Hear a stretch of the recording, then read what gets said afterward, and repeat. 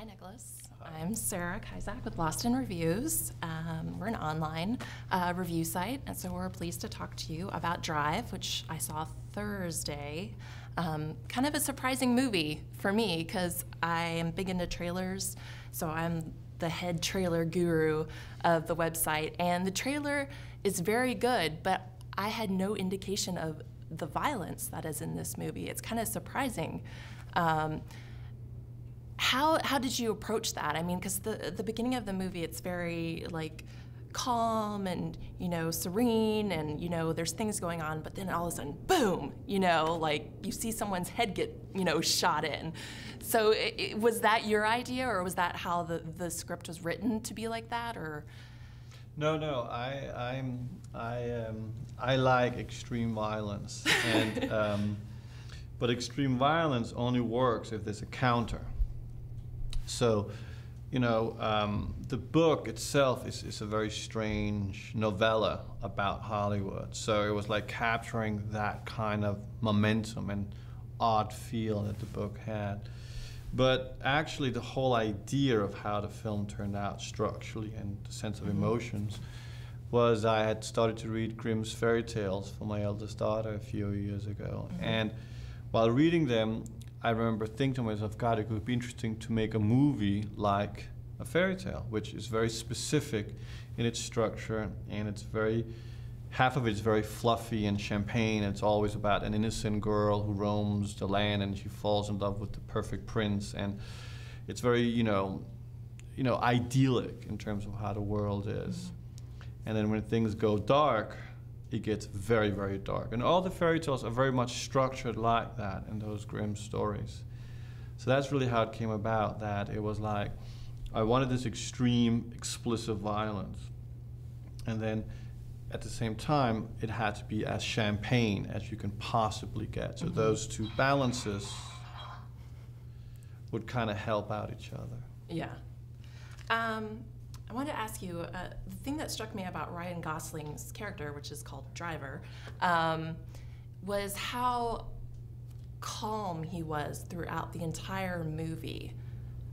Even when things got bad, you could see him kind of stressing a little bit, but he was always still very calm. And was that how the character was written, or was that something that you came up with, or Ryan, just how his character was? Well, I mean, the way it was written was very different. I mean, the way that the book is very similar to how he appears on film. Let me put it like that. I very much wanted to make the book. And Hussein Amini, who's a wonderful writer, had been very good at structuring the book in a more, accessible way by making a really interesting plot constellation. He's a wonderful writer and a very dear friend, and he and I would then spend a lot of time fetishing the movie into my kind of how I see the world. I'm very much a fetish filmmaker. And that kind of silence, I've always been I find it much more frightening. So every day I would say to Ryan, just keep the energy within. Just keep everything in and do not let it out. So that automatically makes an actor very, very intense to look at because it's all happening from the inside. And by taking his dialogue away, or most of it, and we would start every morning, Ryan and I, or the other actress or actor, just going through what we were supposed to do today. And I said, would you want to say this? No, you say that. No, you say this. You say no. At the end, we basically had we maybe lost 50% of the dialogue in the final script stages, Haas and I. And then when I started shooting, we lost another 50%. So in the end, there was sometimes only 2 or 3 things for the characters to say to each other. And then they were like, well, what's going to happen? I say, you're just going to be looking at each other for a very long time. Yeah. Yeah. Well, do you think that's harder for an actor to do rather than have a bunch of lines? Or, I mean, because it seems like you don't have those lines to express that. You really have to show that on your face or in your body language. Well, most actors rely on their voices, of course, as a performance piece, understandably. But when you take that away, it's like handicapping an actor in the most extreme sense, and then they have to start using other abilities within them. And that is when the great actresses are cut away from the good actresses. Yeah. Because if you're great, you can do that. Then you begin to understand that your eye movement or your physical movement, but it all comes from being truthful. Are you truthful to your character? Then it will show. If you're not, you know within 10 seconds. You can't hide yourself by using your voice. Yeah. Real quick, do you think the driver was a driver or a stuntman first? I mean, what do you think came first in his career? Well, I think that the driver in my film very much came from a stunt world, you know, because he came to Hollywood wanting to be in the movies, and being a stuntman was his way in, to live the illusion of movies, because he clearly a man who is psychotic, and he doesn't know what reality and reality is not. So he's two people in one person. By night, he's one person, by day, he's another person. Yeah. And stuntman was definitely what started him.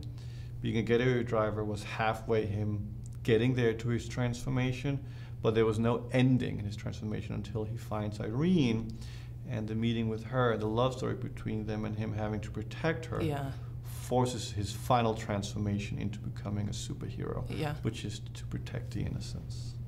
Okay. So you really, I mean, think of this as like a superhero type movie? It's very much structured in the sense of the transformation of a superhero in the making. That was kind of like my intention. Yeah.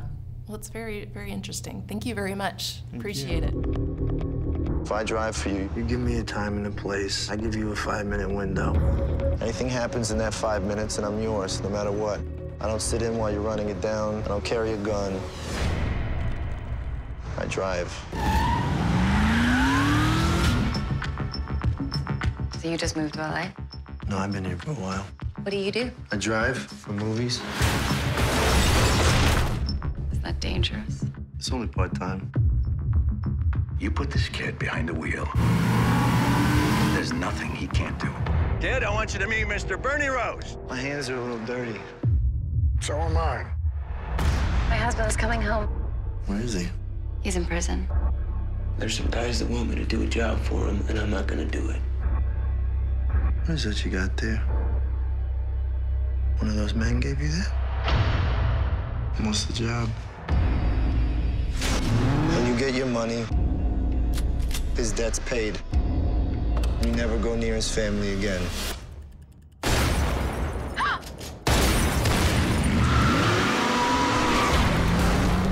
Did you have any idea there'd be a second car?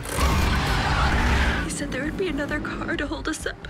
Whose money do I have? I'm gonna tell you something. Anybody finds out, we're both dead. That's why this driver's gotta go, Bernie. He's gotta go.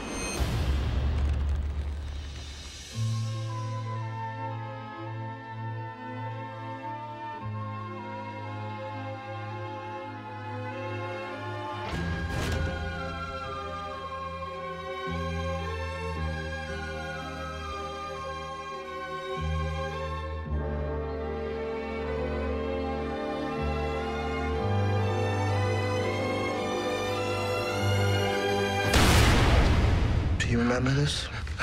No. Any dreams you have or plans for your future, I think you're gonna have to put that on hold. For the rest of your life, you're gonna be looking over your shoulder.